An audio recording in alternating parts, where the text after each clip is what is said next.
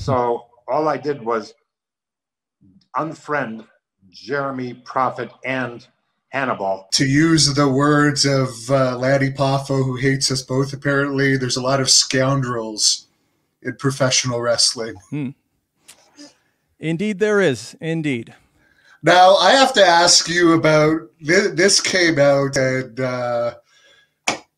apparently, according to Lanny, I'm absolutely broke, even though for the past 4 months I was able to pay all my bills in Canada and spend $5,000 a month living expenses, living in the U.S., plus have investments on top of that. But according to Lanny, I'm broke, and he hates both of us. And what do you think of his latest cry for attention with that? I say, you know, God bless him. Lanny is going to be on a short list of people that I like, I have the utmost respect for.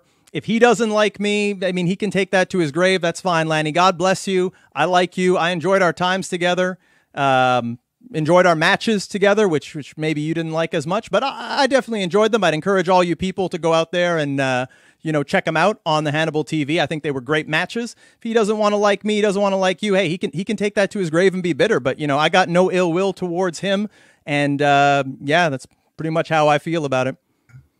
Yeah, I just found it weird that you probably know when the last time I talked to him, it had to have been around 2012-ish.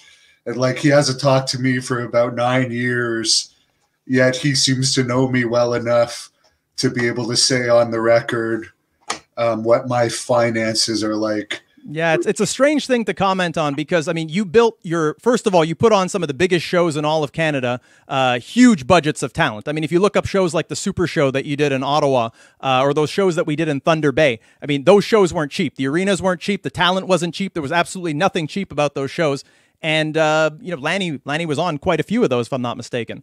I had the privilege of being on a couple, and those were top-level shows. Take it from a guy who's done well over 1,000 matches on the independent scene. You don't get shows like that pretty often. I mean, if you get even one of those shows in a calendar year, it's nothing short of a miracle. But you funded those. You took the risks. The money must have come from somewhere. You funded your channel, and you've been able to be a successful self-made man. So I think that that's something very admirable, and definitely not something that would be, you know, cheap and of someone who's broke. You know, you don't see you going out there making any GoFundMes and, you know, asking people for money.